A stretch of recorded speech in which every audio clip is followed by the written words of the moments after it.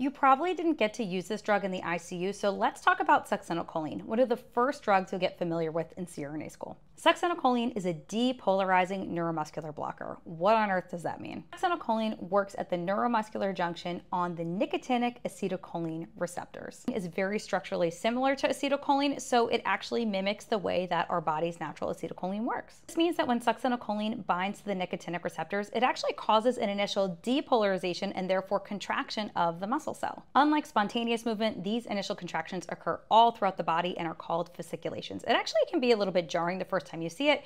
Your patient might have lots of twitching, facial grimacing, kind of like twitching all over. Sometimes people think it's seizure-like activity the first time they see it, but don't worry, it is normal and it will pass in a few moments. Compared to acetylcholine, the breakdown of succinylcholine is very slow. This leads to a sustained, ongoing depolarization of the receptor ion channels.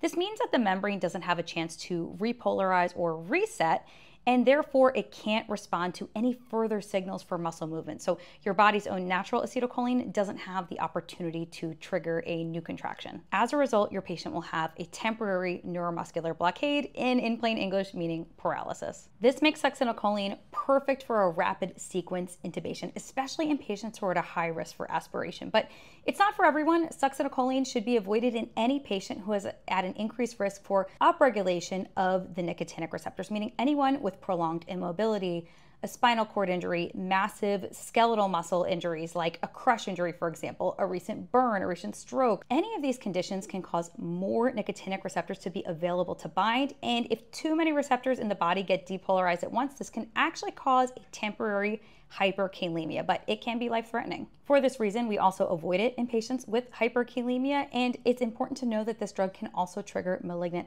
hyperthermia in patients who are susceptible. So definitely avoid it in anyone with a family history. Fasciculations can also cause a temporary increase in ICP or intraocular pressure, so avoid it in patients with a high ICP or a globe injury. It can also cause bradycardia, especially in our pediatric patients, so have your atropine ready. At the end of the day, succinylcholine is a fantastic tool for RSI, anyone with a high aspiration risk, but you definitely need to know how the neuromuscular junction works at an in-depth level. That way you can understand who not to give this drug to, rather than just memorizing lists that's easy to forget. Check out our in-depth Train of 4 monitoring lecture in Confident Care Academy to get to know this better, and we'll see you there.